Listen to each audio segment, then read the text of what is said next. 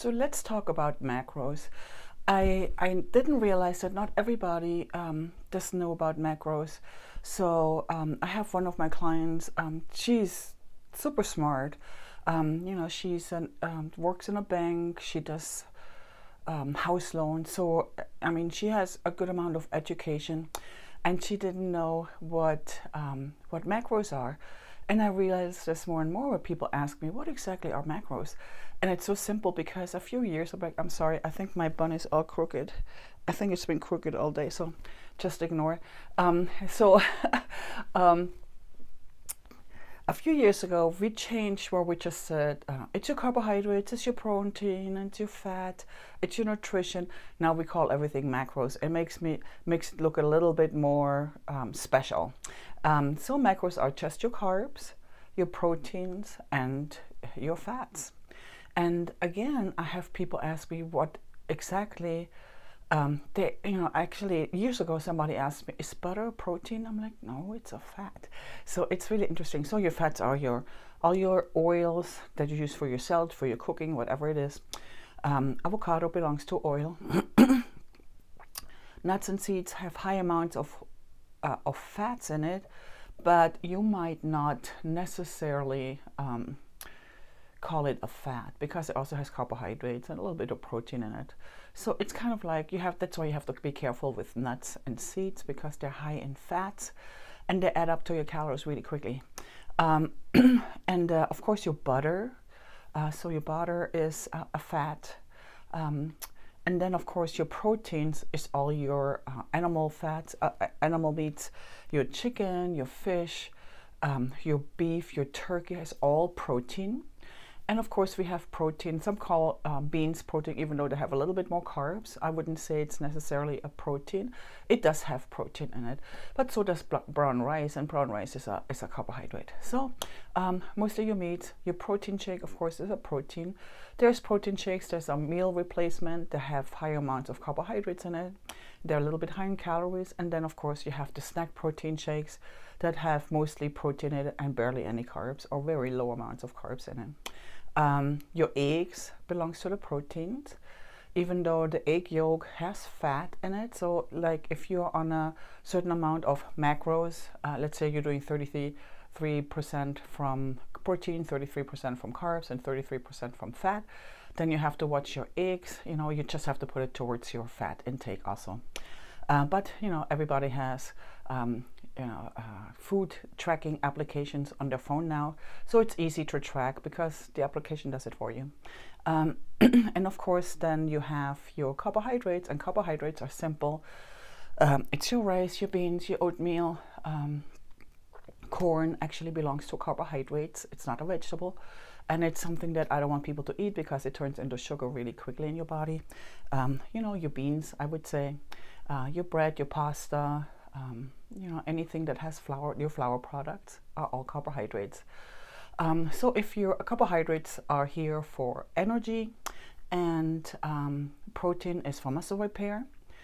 But if you're low in carbohydrates, your muscle might turn your body might turn your muscle into glycogen.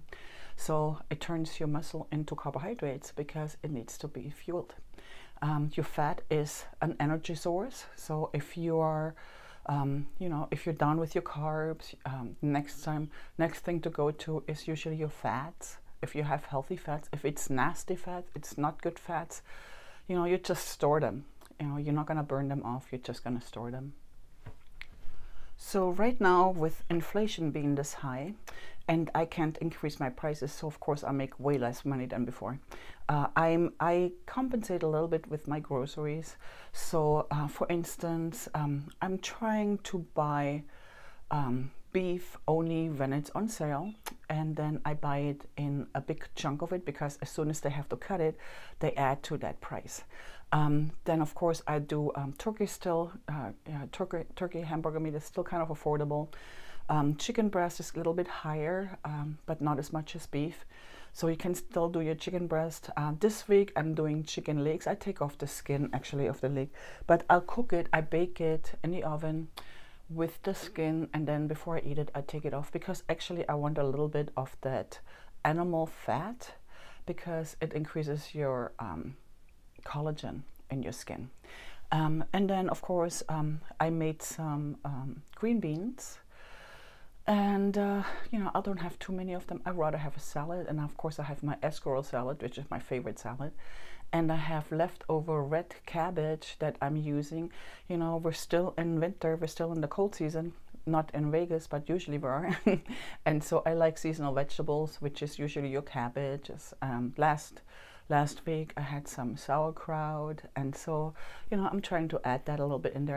I'm not doing too much of the summer vegetables. I'm doing mostly the winter vegetables right now. And I always cook my rice in bulk, so it's mostly for my husband. So I cook rice in bulk. I cook enough rice that'll last a whole week, and whatever is left over, I put it in Ziploc bags and I freeze it. And what I do is the night before the next dinner, I get it out and leave it in my fridge, and it defrosts by itself. And I'll add it. I hate to throw out food. One of the reasons for all this global warming is all the food leftovers, because everybody just throws it out. It creates gas. It goes into our atmosphere. So I don't wanna waste food. Not only that, but I'm extremely cheap. So so anyway, so this is what I do. I try to the minimum with my grocery list, and I stick to it. I don't go during the week and go and buy stupid things just so I can go and, I don't know, go to the grocery store. So I don't do that anymore. I restrict myself. I give myself a budget. And if you are the same as me, you can do that too. You know, don't waste money right now because inflation is really high. And and we'll just have to wait it out, because in another few months it'll come down, and then prices are coming down again. But until then, we'll have to be smarter. Anyway, so this is my food that I cooked. I'm gonna show you in this video. Salad. So I have green onions. I have a little bit of a regular onion in there, tomatoes, and then I have eggs, also boiled eggs that I have in there. And I'm gonna add my tuna fish. I'm not going to add any salad dressing until right before I eat it, and I usually use avocado or olive oil and an apple cider vinegar. You can use a little bit of Himalayan salt or Celtic salt, pepper, and whatever spices you want to put in there. All blended. It's really pretty and colorful. And I'm gonna put this in the fridge. This is 3 lunch servings, and each of them have 4 ounces of tuna and a little bit of the eggs in there as well. So I used only 3 eggs, so it's less than 1 egg per meal. So my breakfast, for breakfast, because the remaining 3 days I'm cooking it fresh, but on the other days I have to be in the gym at 5 a.m. in the morning. So it's just egg whites and eggs.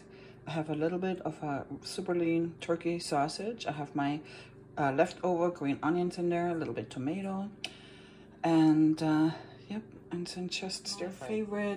My favorite German red cabbage left from last week. I'm just gonna put it in these containers and freeze it, and next week I'm going to use that the day of, you know, defrost it right quick, and then yeah, add it to my meal. This is my other vegetables. It'll be green beans. I cooked them in a tiny little bit of vegetables broth, and escarole salad, my favorite. It has a little bit of a bitter taste, and all you have to do is soak it for 15 minutes in lukewarm water, and it'll take that bitter taste out. My baked chicken, I just put some dash seasoning on it. I like the lemon lime. It tastes a little bit like you're eating Mexican food. So now I would like to include a little stability ball workout that I did. It's so simple, but I'm using a full body workout with a stability ball. If you've never used a stability ball, make sure that you get used to it first, because it works all your stabilizing muscles. It works on balance. It's really important as you get older. And you know, you can do everything on it, but just watch it. If you're a little bit insecure in the beginning, put it on a wall and you have a little bit more support. but you can do a full body. So here in this video, I kept it really simple. There was too many people already in the gym. I do this every Friday. I need to stop doing this. I want to come in at 5 o'clock in the morning and do my workout at 5 o'clock in the morning when it's not that busy. Then I have a client at 6 o'clock. At 7 o'clock, I'm doing this workout and it's already packed in the gym. So I have to schedule this differently, obviously. But so it's simple. It's just squats. I did hamstring curls. I did roll-ins toward the knees to the chest. I did some back rows, chest press, flies. I did shoulder presses, biceps and triceps. So pretty simple. There's still some people in the background running because as soon as I got up in that little area that's usually dead and nobody's there, somebody walks right up there and walks into my camera. I had to turn it around towards the track, which I didn't want to do. And you know, people just are so nosy. I don't know, don't be so nosy. I can't have you in the background. Anyway, so simple workout. I hope you enjoy, and I will see you in the next video. Thank you so much. Are you ready to work out? So don't judge me because it's a process. I'll get there, but let's do it. Let's do it.